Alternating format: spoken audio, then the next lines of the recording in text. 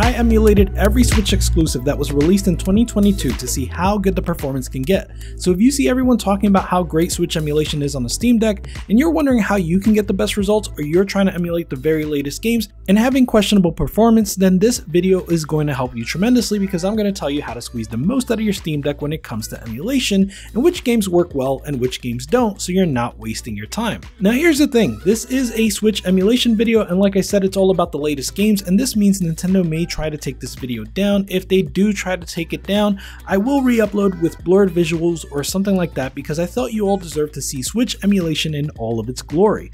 Nonetheless, because of this, I decided to seek some support from a sponsor, and nobody would touch this video with a 10-foot pole. Nobody would be crazy enough to do it, except dbrand. Shout out to dbrand for sponsoring this video, but also for going the extra mile to make sure my Steam Deck not only played the part of the Switch, but looked the part too. This is a one-off Switch-themed Steam Deck skin that is launching right now, and you can buy it at dbrand.com/switchthedeck. I wish I could explain to you how excited I am that dbrand agreed to make this one-off skin based on my video idea. The look of this Switch-themed skin is incredibly clean, and it even has a funny blurred out logo on the back. I love the entire look of it, and I paired it with this history of a handheld startup video so that my Steam Deck really plays the part of a Switch in this video. So once again, shout out to dbrand, and don't forget you can get one of these for yourself using my link in the description, or just go to dbrand.com/switchthedeck. Alright, so let's talk about Nintendo Switch emulation on the Steam Deck. I wanted to get the best results for you, but I am not the best when it comes to optimizing stuff like this. So I used all that dbrand money to recruit the best, literally every dollar. This is Kyle, and he runs an awesome Steam Deck channel, CryoUtilities, and the best way for me to pitch it is it's like Digital Foundry for the Steam Deck, so you can see how that's going to be really helpful for this video. Among many other things, he's outlined exactly what I need to get the best performance for each of these games, and so I followed his instructions to the T, and to no one's surprise, they work like a charm and they're pretty easy too. First, let me set the stakes. What's good, Deck Gang? I'm making a late edit to this video. The original idea was to emulate every Switch exclusive from 2022, and that's what I'm about to describe in this next portion of the video, but I am making one late addition to this video. Fire Emblem Engage came out last week, and I got it to run pretty well on the Steam Deck, but it took a little work, so I talk about that near the end of this video. That was all. I just wanted to let you know. Okay, back to the video. By my count, there were 11 major Nintendo Switch exclusives released in 2022. Bayonetta 3, Kirby and the Forgotten Land, Mario Rabbids Sparks of Hope, Pokemon Legends Arceus, Pokemon Scarlet and Violet, Splatoon 3, Mario Strikers Battle League, Nintendo Switch Sports, Kirby's Dream Buffet, Xenoblade Chronicles 3, and Dragon Quest Treasures. I'll tell you right now that out of these 11 games, Kyle was able to get 8 of them to run close enough to native to be quite playable, but 3 of them were not playable. With that, let me tell you about our testing conditions and therefore Kyle's suggested default settings. We both were using 512GB Steam Decks. I have a Q1 and Kyle has a Q3. We both use SteamOS 3.4.4, and Kyle tested an early access build of Yuzu version 3273. I'll tell you how to install that shortly. On some occasions, he also tested Ryujinx 1.1.503, but more on that later. Then we come to the default settings. We're going to be talking about 3 tools: EmuDeck, CryoUtilities, and PowerTools. In the BIOS, we also set VRAM to 4GB, then using CryoUtilities, we set a 16GB swap file with a swappiness of 1. In PowerTools, we disabled SMT, and in the deck overlay, we pinned the GPU to 1000 MHz. For Yuzu, we used EmuDeck's selected settings and stuck to handheld mode for a battery life of about 2 hours and 7 minutes. You don't need to do all of these. You can probably get away with not making the BIOS changes or the CryoUtilities changes, but you absolutely will need to disable SMT for the best performance, as well as pinning the GPU to 1000 MHz for most games. Okay, so how do you do all of this? This is all going to sound a little more complicated than it actually is. I was able to run through all of these steps in less than 30 minutes, and that now gives me a default that works for me. First, download EmuDeck if you don't already have that. All you have to do is go to emudeck.com, click the download button, and the emudeck.desktop file will be downloaded. You can move that to your desktop and install from there. If you already have the EmuDeck installed, you can feel free to ignore this step. If this is your first time installing EmuDeck, then you're going to need to provide BIOS files, not to mention your actual games. You'll have to source these on your own, but they go in the /emulation/BIOS folder and the /emulation/ROM/Switch folder respectively. I have an in-depth video with more information linked in the description below. While you're in EmuDeck, feel free to check the emulator guides section to make sure EmuDeck sees your BIOS files, and also check the shortcuts on the right. These are going to be extremely helpful. Next, you want to replace the Yuzu emulator that EmuDeck installed with a more recent version. Since we're using early access builds of Yuzu, I do recommend looking at their Patreon page to support them for these early access builds, but that said, you can find the latest app image build of Yuzu over at Pineapple Yuzu. I went here and downloaded the app image. From there, I found a location of Yuzu that EmuDeck installed, and I replaced it with my new app image. This is located in the Home/Applications folder, but make sure you name the file exactly the same. Next, let's install the plugin manager, Decky Loader, and the plugin PowerTools. If you already have PowerTools, feel free to skip this step. Technically, you can do this from EmuDeck by going to Tools and clicking Install PowerTools. If that doesn't work for some reason, I recommend going straight to the source, especially now that there is an easier way to install Decky Loader. Just search for Decky Loader and go to the relevant GitHub page. From there, scroll down and click Download. You'll get another .desktop file that you can move to your desktop and run. This will install Decky Loader, but you'll need to install PowerTools from within gaming mode. We have one more thing to do in desktop mode, but when you do get back to gaming mode, you can go to the quick access menu and you'll have a new plugin manager menu at the bottom. Go there, click the little store icon in the top right. There are a lot of awesome plugins here. Let me know if you want me to do a video on these, but for now, just look for PowerTools and install that. Okay, and back to desktop mode, you can download CryoUtilities just by searching for CryoUtilities and going to the relevant GitHub page. Here you can click on a link that will take you to the contents of the file you need. I pressed Ctrl S to save this file and saved it with the name provided, install CryoUtilities.desktop. You can once again move this to your desktop if you didn't save it there, and then run it. A quick note here is that these utilities make changes that are somewhat non-standard and fairly low level. I highly recommend watching Kyle's video on the subject to understand what's actually happening, and I'll put that link in the description, but his goal with these utilities is to both extend the life of your SSD, but also to boost performance in games. If you're really afraid of making a change like this, then go ahead and try everything else and see if that's good enough for you, because there's a chance it will be. If you're willing to go through with it though, go ahead and run the .desktop when prompted. You can switch the swap file to 16 gigabytes and the swappiness to 1. You will need to make sure you actually have at least 16 gigabytes free on your Steam Deck SSD for that swap file. The last step is to change the VRAM settings in your BIOS from 1 gigabyte to 4 gigabyte. This is once again a somewhat non-standard and low-level change, so if you're feeling hesitant, I recommend trying everything else. Still, just like CryoUtilities, this is easy to do. Just shut down your Steam Deck completely, then hold the volume up button as you press power. This will bring you to the BIOS of the Steam Deck.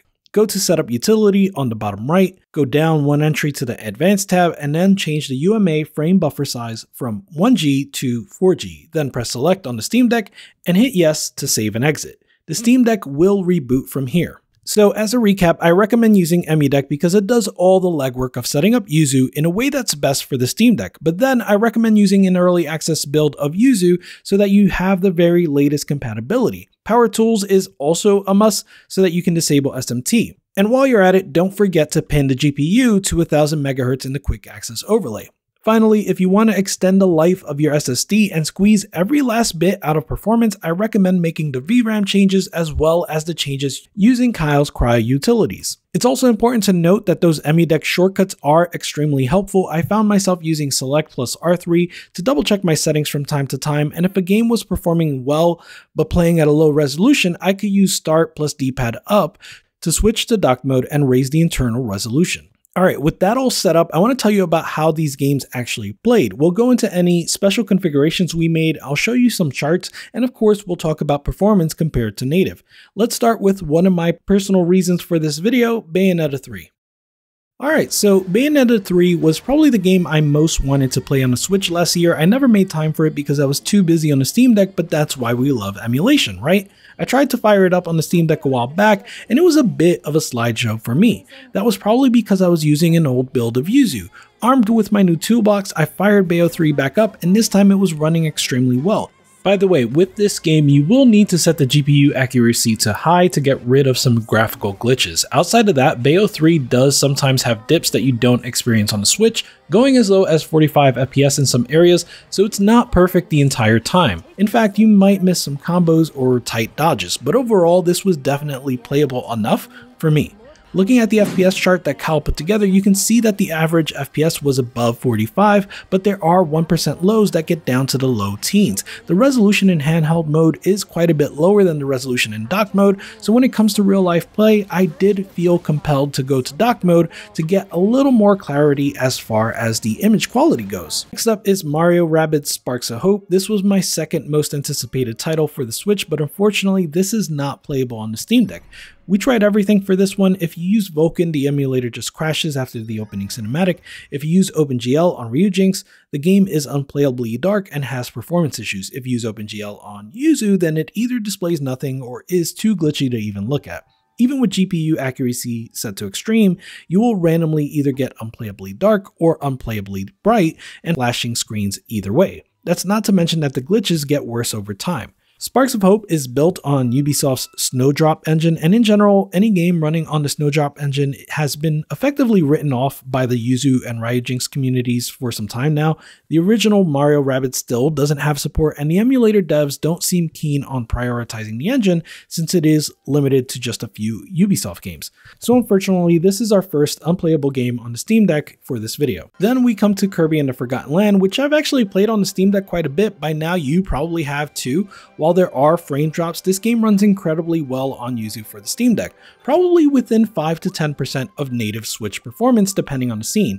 The average FPS was above 30 and the 1% low stayed near 15 FPS. There's not too much more to say about this one, but I do highly recommend it as something you can play on your deck. Similar to Kirby and the Forgotten Land is Xenoblade Chronicles 3. This game runs virtually identical to native Switch performance. Kyle himself 100%ed this game on the Switch and was comfortable saying that his time on the Steam Deck was indistinguishable to the Switch version.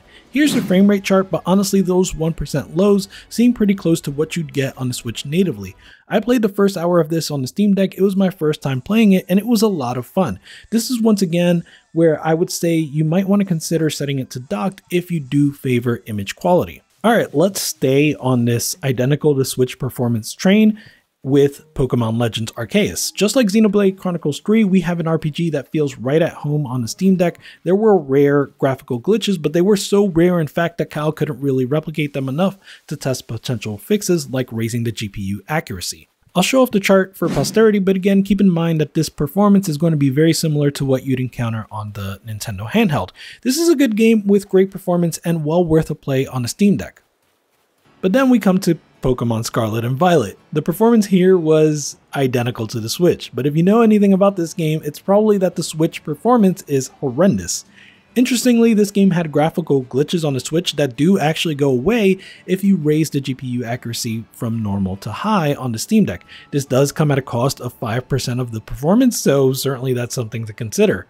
That performance, by the way, gives us an average of 25 frames per second, but with 1% lows in the single digits. Kyle and his wife Crystal said they still prefer to play this game on the Steam Deck, and I agree, but it's just very unfortunate that this game isn't better optimized. And with Splatoon 3, we have the second unplayable game. Technically, by emulation standards, it is playable, but the frame rate is so bad that I personally would not recommend it. But I'm getting ahead of myself. First and foremost, this game crashes on Yuzu using Vulkan and the lighting is completely broken on OpenGL. This forced us to use Ryujinx, and even then the initial loading screen hung for like 10 minutes. Apparently it was building 550 shaders during this time, and to be fair, this only happened during the first load. It booted normally every time thereafter. But still the frame rate would get as low as 2/3 compared to playing natively on the Switch. This made the physics way too floaty and it felt like you were playing on the moon. It was even worse in larger environments. Overall, this is pretty much an unplayable mess at the moment, so let's move on to some good news then, shall we? Dragon Quest Treasures marks yet another RPG released to the Switch in 2022 that plays nearly identical to the Steam Deck. This game is a much more lighthearted and honestly shallower take on the traditional Dragon Quest games, but I do still find it to be charming and relaxing, so this was once again a fun one to try on the Steam Deck. Interestingly, this is the only game that made heavy use of the GPU, so do remember to unpin the GPU for this game specifically. Otherwise, your performance will be cut in half. This is literally the only game that we tested that used the GPU this heavily, so we found that really interesting. But yeah, unpin the GPU and you should be able to get numbers just like this. Kirby's Dream Buffet was a weird one because Kyle had much better performance than I did. If you don't know, Kirby's Dream Buffet is like Nintendo's take on the Fall Guys formula, and Kyle was able to get basically identical performance to the Switch version. For my part, I kept getting single-digit frame rates on the large tracks. I spent a few hours on this and then I remembered I really don't think this is a good game, so I decided to give up. Here's Kyle's chart. Again, these numbers are great and comparable to the Switch version. Definitely let me know in the comments if your experience is more like mine or like Kyle's. Mario Strikers Battle League is Nintendo's soccer game that was highly anticipated but mostly disappointing. Your mileage may vary with this one. I had a black screen that came on after the initial load and it just kind of hung there. Other users reported a crash whenever a match started, and there is a mod out there to fix that if you're one of those people. Kyle was blessed by the emulation gods and had performance identical to the Switch outside of some initial shader stutter. He also made a note about training mode crashing, but quick matches and local multiplayer were working just fine. So it is something specific to training mode. This was another game that was not high on my list to play, but in all likelihood you should get results that are pretty close to the Switch if you are interested. And finally we come to Switch Sports. This is the third and final unplayable title on the Steam Deck for this video. Vulcan crashed for both Yuzu and Ryujinx. OpenGL worked on both emulators, but the font was completely unreadable, so you had to know what you were selecting. There were really strange bugs, like apparently if you press any button within the first 3 seconds of getting to the main menu, the game will flicker rapidly. Even once you get in the game, the map is incredibly dark, which points to shader issues. These issues persisted even with the GPU accuracy set to extreme. Even beyond all that, Kyle did a bunch of research when it comes to pairing Joy-Cons on the deck for use with Switch Sports, and it was rough. Basically, you can absolutely pair them, but they read as individual controllers for each. There is a software to remedy this called Joy-Con D, but installing this involves steps that not everyone is going to be willing to take on their Steam Deck, and playing with a single Joy-Con paired gets you into a loop that tells you a full pair is needed.